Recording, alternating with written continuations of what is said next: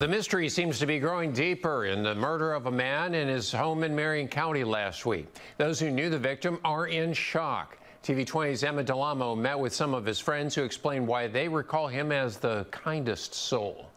He was so great to the community, and a lot of people loved him. It's a murder mystery in Marion County.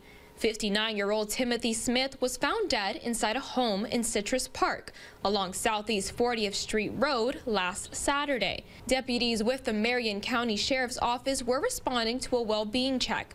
They found Smith's body and will only say he had been violently killed.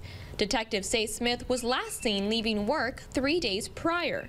I think we're more in shock right now until we actually see what's actually happened to our friend. Diane Thomason worked with Smith at the Ocala Metro Chamber and Economic Partnership.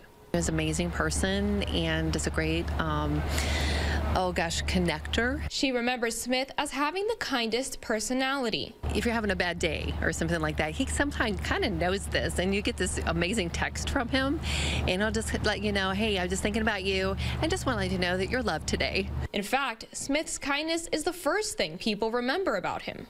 Everyone loved Tim.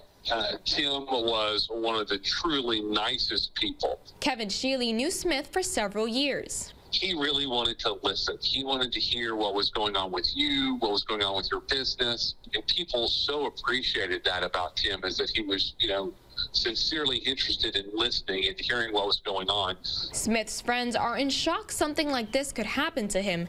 They want their questions to finally get answers. Officials with the Marion County Sheriff's Office are still looking for a bunch of answers. If you know anything that might be able to help them with this investigation, we have information on how you can reach out on our website, WCJB.com. Reporting in Ocala, Emma Delamo, TV 20 News.